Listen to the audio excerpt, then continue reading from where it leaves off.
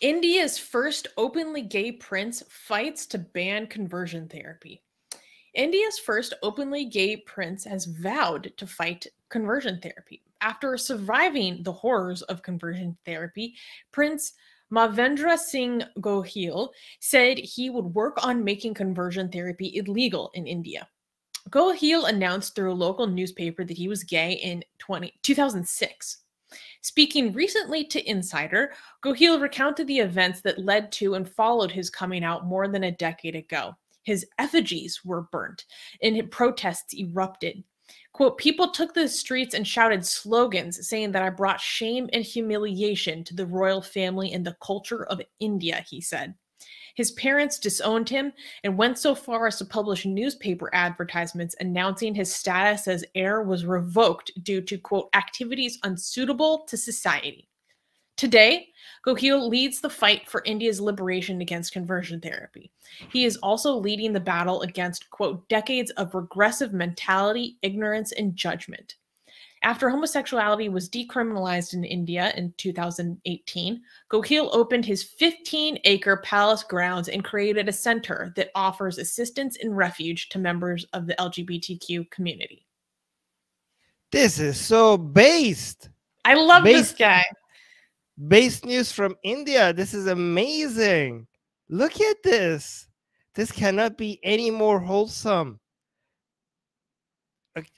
Wait, he turned his palace into a shelter for LGBT people. Oh my God. That is so beautiful. Oh my God. Wait, I don't even know what to say. This is just so wholesome. Yeah, see, we have good news from India. See, guys, like people think like we have always bad news from India. This is such a wholesome news from India.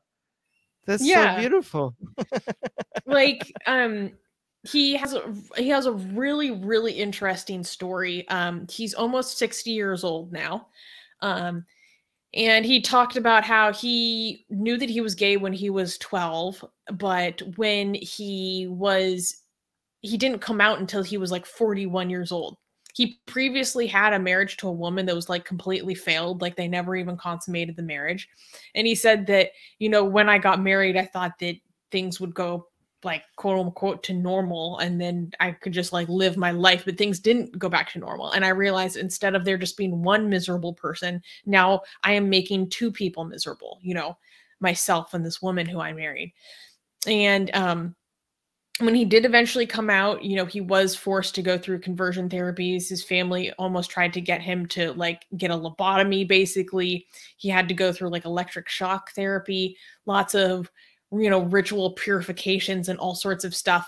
And in this interview, he had this really interesting passage where he talked about how he lived in such a tight society, like a tight culture. He's like, the people in the villages near my area, they literally like worship the royal family. Like I lived in a highly controlled environment where I'm not even allowed around people who are lower caste than me. And it wasn't until in the early 2000s, he started to speak to people and journalists who allowed him to see a more liberal worldview and to accept himself.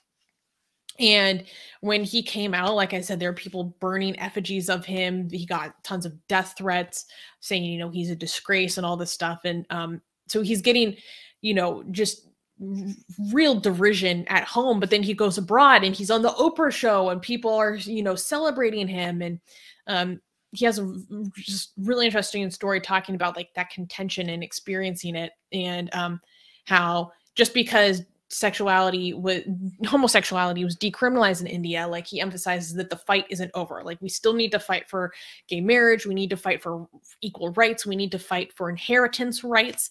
And he said that primary amongst his goals is obviously to ban this practice that caused him personally so much harm in his life.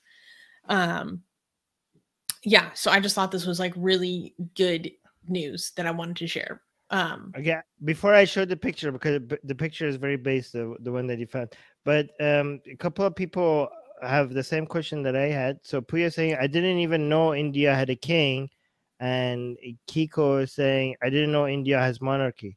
Like, yeah, how is he a prince? Who's the king? Are there okay, more, so There is no singular king of India, because India before the British was all of these little kingdoms that the British then united as a continent. So like in a way, the British are responsible for the Indian as a nation state that we see today. And then it was only, I mean, when the British left, it was very fragile in maintaining India as a nation state. We almost had all these little breakaway kingdoms again. So he is from a royal family in Gujarat. I don't know if I said it right this time. You said it better than before, yeah. I'll take it. Then the government used to have a relationship in some capacity. Like I think maybe got like a stipend or some sort of tax breaks or something. I don't know. But around the 70s is when the government's legal relationship with all these royal families changed. And they lost a lot of their privileges in the same way. But he's still from a royal family. Right. Even though it's not recognized in the same way that he used to be. Okay, read this comment before I get the picture. Katie is saying the only issue is that his palace is in Gujarat. If only it wasn't in a BJP stronghold. Well, in a way, that's kind of the perfect place for it. That's probably where a lot of people need it the most. Yeah. I think that's exactly right. You need it at the heart of where you have the most amount of problems. So yeah. Also, I'd be saying it's basically a princely states. So that's I think how it works. Okay. All right. So let me get the picture that you sent me. This is pretty base. Look at that. Ooh, look at that. Yes. So epic. Oh my gosh. Okay. Look at him.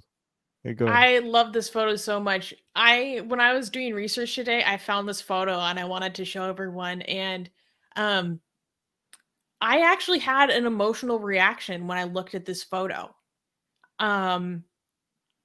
I don't know how to explain it. Like, this is one of the most, there's so many little things about this photo that I find beautiful and quite significant. Like, you see this man and he's standing in clearly like the Indian countryside and he's holding a flag and it's an LGBT flag, but the flagpole is a tree branch.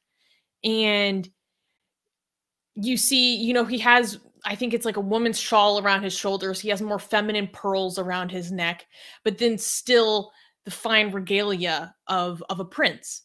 And I was just thinking, like, look at the dignity of this man.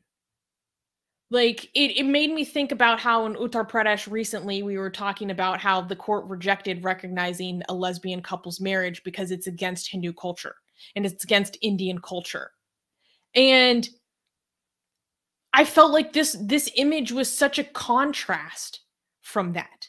Look at this man that clearly has such dignity in who he is, in both his sexuality and embracing feminine aspects of himself.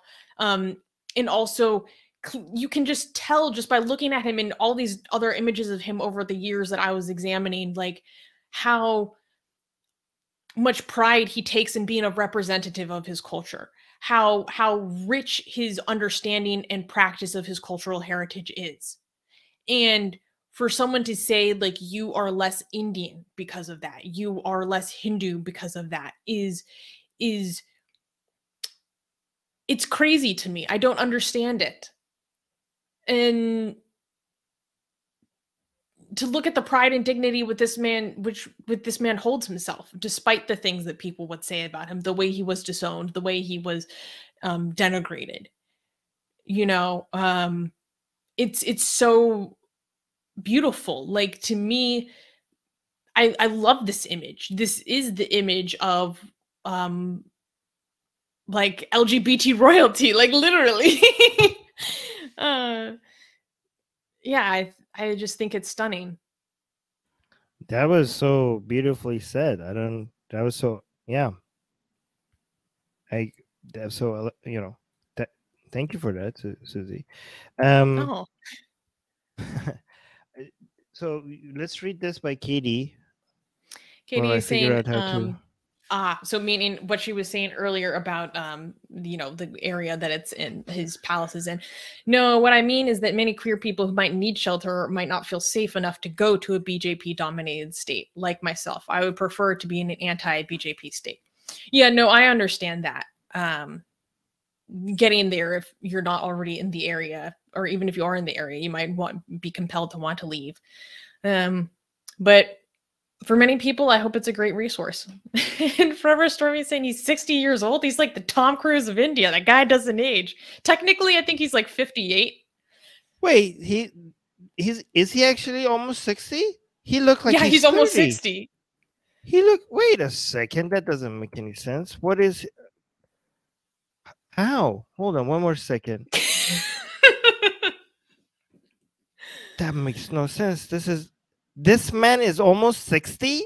Okay, I think that photo was taken a few years ago, but even if you look at recent photos, it's like, how? How, King? He looks like he just almost stopped being a teenager. Seriously? Okay. Sure. Whatever. He recently got married, too. He got married in 2013 to his husband. Wait, I thought gay marriage was not a thing yet. He got married. Well, his husband is an American, so presumably he got it recognized over here. Okay, cool. Randomly, his husband used to be a cosmetics clerk at a Macy's in Seattle. That's why he looks so young. How did you meet? What? No, wait. Now I understand why he looks so young. It makes sense now. Okay. How does a prince meet someone working the counter at a Macy's? I don't understand. Okay. Atheist Republic needs your help. We've been the target of many legal attacks by Hindu nationalists ever since our founder, Armin Navabi, blasphemed against Hindu deities. We have retained legal counsel to help us defend our access to our community in India. We have started a fundraiser that will help us afford to tackle many legal issues, including judicial harassment and censorship. Whatever you can contribute will go a long ways in helping us in this fight. Link in the description below.